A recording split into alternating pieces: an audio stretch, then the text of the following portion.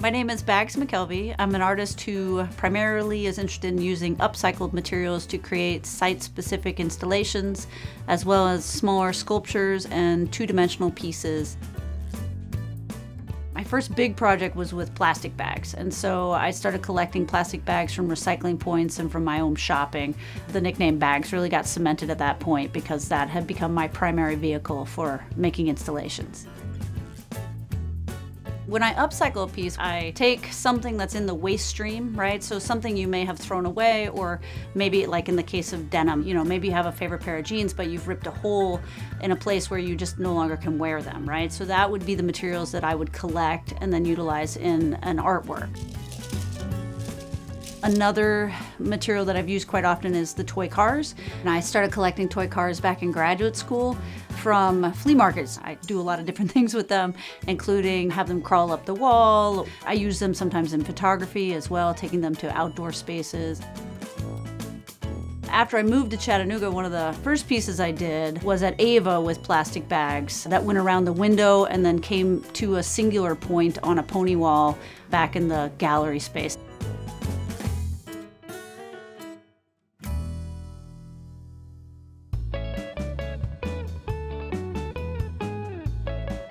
My second big installation in Chattanooga was actually at the Creative Discovery Museum, where I got to do a large site-specific installation utilizing that plastic stripping in 2 to 3 rooms in the downstairs area of the museum.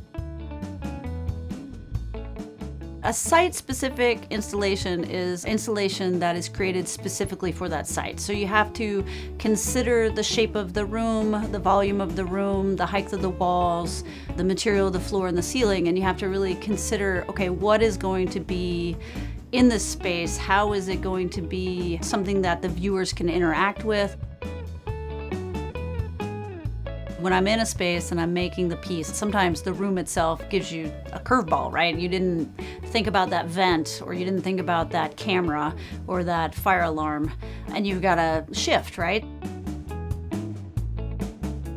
And so those moments when I have to shift are like a game, right? So it's like a puzzle piece. So just like a game you played when you were a kid or a game of tag, it's really not about that final outcome. It's more about the process. It's about the game of play, or the game of making in this case. So as long as I keep that in the forefront of the way I create artwork, then it's always fun and enjoyable. With the denim, I'm literally cutting and tying and making rope, and I'm putting those on the electrical spools. And then when I take it to the spot where I'm going to install it, I have what looks like a wooden tape dispenser, if you will, and I put the big spool on that so that I can simply pull the denim and that just unwinds for me. So that makes it really nice and easy. And then I use a staple gun. So it's kind of brutal, but I literally just staple the denim and walk it across the next area and staple it again. Car Jam, which is at the Creative Discovery Museum, was just a really fun piece for me to do. And I was invited to do that piece specific to that area. Being able to do an installation at the Creative Discovery Museum is just simply a joy for me. I've been trucking all these cars around for so many years, and being able to make something that has that kind of resonance with so many different people and so many different generations of people, it's a wonderful thing for me.